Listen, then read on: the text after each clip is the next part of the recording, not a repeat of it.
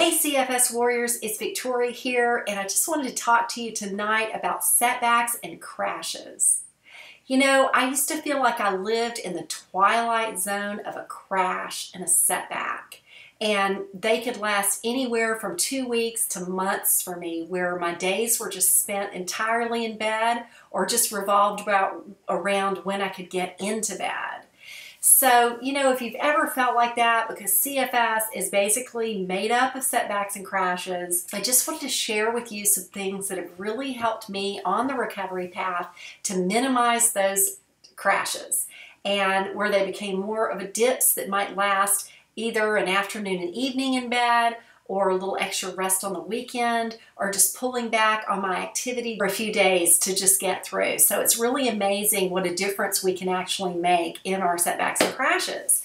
So first of all, the thing that really helped me was realizing, as the CFS Health Program and the Optimum Health Clinic underscore, is recovery is not a straight line. And when I finally accepted this, it really helped me because it really calmed down that stress response to the crash. And, you know, even the Apollo rockets to the moon, their journey was 90% of the time off course.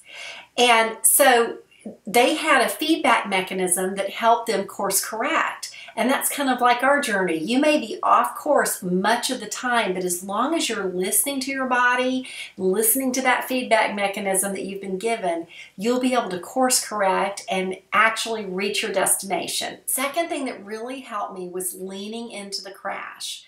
Again, embracing the place that I was. You know, Tony Robbins talks about if there's something you have to do and you really don't want to do it, find a way that you can actually enjoy the process. And that sounds kind of crazy when you think about it in regards to a crash, but I began to do that and think, how can I gently care for myself through this? So I'll share with you a few things that I did at the end of this video that really helped me with that. The third thing was for me to just recognize that when I was in a crash, I was going to have an emotional bomb out as well. And so there might be tears. And when I realized that, and like when I find myself just a mess and tattered emotionally, I'd go, oh yeah, I'm in a crash. And recognize that was just part of the process. It really helped me cope immensely. So that was really important, just to let my emotions be, because as I rested my body back into a healing state, my emotions would follow suit. So the fourth thing is to rest, don't stress. You know, so often I would lie in bed all day, but my mind would be going 90 to nothing, or I'd be all stressed out about, am I ever going to recover, or how long is this crash going to last? Not to mention all the other things in my life that I could stress about. But you know, that doesn't do any good for our recovery process. And basically our bodies, you know, the World Health Organization classifies this as a neurological illness, which means our bodies are in that fight and flight state. So we really need to calm that down. And as I learn to do that and get my body into a healing state during a crash, maybe using guided meditations or EFT, alternate nose breathing techniques, self-hypnosis, all of that helped me calm down that stress response so that my body could get into a healing state and move through that crash more quickly. The fifth thing was to let go of the achiever beast. You know, I was on a mission. After 4 years of the push and crash cycle, I started the recovery path in my at the end of the 4th year of this illness, and it took me a year to work from a 3-minute walk to a 10-minute walk. And I tell you what, when I had a crash during that time, it just frustrated me so much because I knew I'd have to start back from the beginning. I might have finally reached a 7-minute walk, and it would mean I'd have to start back at a 3-minute walk. But you know what? I did it, and I did it many, many times. And as my recovery progressed, as I went forward, I gained ground more quickly after the setbacks and crashes. So it really is okay. You don't have to do all those things that you think you need to do for your recovery during a crash. You just need to let go and rest. So basically, if there's anything else stressing you that you feel like you need to do, get it off the plate, delegate it so you can just spend that time recovering. But you just got to let it go. You know, you just got to take that time to recover.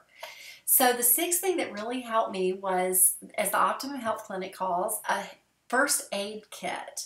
And I had a list that I kept on my phone because, you know, when you hit a crash, brain fog sets in. And it gets really hard to remember what you need to do to help yourself through recovery. So I'll just go over some of those things that I've written down on my list. For one, I would always order in Greek lamb chops and a salad because I really needed a high protein hit whenever I went into a crash. So I would eat as much protein as I could.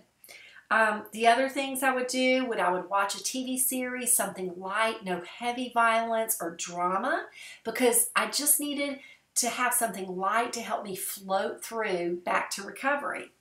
A fun book would be good to read, but you know what? Sometimes I'd pick up children's books, something like the Chronicles of Narnia or Harry Potter, because the reading is lighter and easier, and it's not dark. So those were really good things for me to read in a crash. Play with my cat. I like to journal or draw in an adult coloring book. EFT videos with Brad Yates, he was my favorite, so I would do that. YouTube guided meditations for deep relaxation, listen to music, stretch. These are all things that I could do from bed. I would also watch online recovery modules from the programs that I would be in, and that always encouraged me. And of course, you can find free ones on YouTube. You can check out my channel, something to encourage you when you're in bed with a crash. Aromatherapy, talk to a friend if I was feeling really emotional. The challenge with that is often it was my throat that was also impacted, made it hard to talk. But you know, sometimes I had to just bypass that and talk with a friend to work through things. That's important if you can do it during a crash. Also have someone make me a fresh juice, watch travel shows and dream about the future. And I used to love to watch windsurfing DVDs because it would give me hope that someday I would be back on the ocean.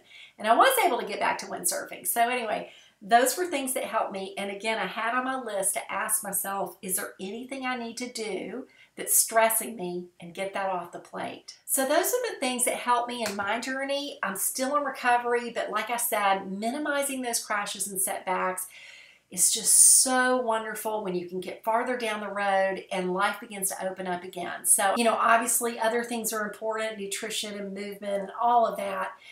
If you've done any brain retraining programs, that really helps in a crash. And what I found is not trying to get more energy with it, but to do it on calm and deep rest have really been beneficial. So I hope that helps you as you're working through recovery. You know, people without CFS just could never understand the depth and the darkness of those setbacks and crashes. But so I just want to encourage you that you can begin to take actions to minimize the duration of them and the depth of them so that you don't crash so deeply and the time starts to get less and less as you go along. So be encouraged, warriors.